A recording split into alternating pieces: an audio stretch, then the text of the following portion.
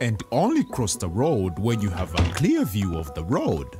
It's hard for you and the driver to see around a bend. Oh.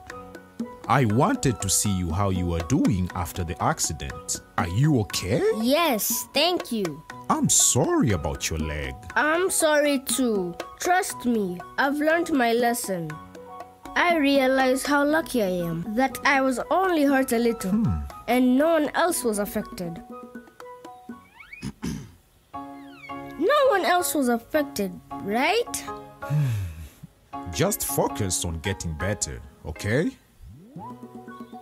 Whoa, those are beautiful drawings. Thank you. I love to draw. I do too. I'm a potter, so I draw designs and details on my crafts. I'll show you, but unfortunately, all 60 of my recent pottery pieces broke during the accident. It's okay, I can make new ones, but it will take a while because it takes me 1 hour to make one bowl. So how many hours does it take to make 60 bowls? You can do the math. If making one bowl takes 1 hour, then making 60 bowls would take 60 hours? I put a lot of love and care into each bowl. Often doing something slowly rather than quickly can lead to the best quality results. Like street crossing. Wait, we can help you make the bowls. I mean, I can't, but my friends can help.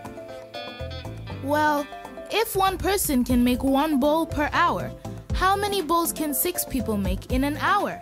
That will be 6 bowls an hour. So, with 6 bowls an hour, how long would it take to make 60 bowls? 10 hours. Yay! Let's do it tomorrow. I appreciate your enthusiasm, but 10 hours in one day is too much. How about we all work 2 hours a day for 5 days? 2 hours times 5 days is 10 hours. Perfect. So if we start on Monday, then we can get it done by Friday.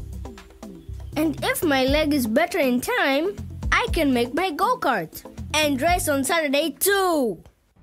Did you like this video and want to watch more? Subscribe to get exclusive access to premium content and more. Only in the Ubongo Playroom. Free for download today. The only place you can watch, sing, read, play, and learn with all your favorite Ubongo characters. What are you waiting for? Available in English, Kiswahili, French, Hausa, and more.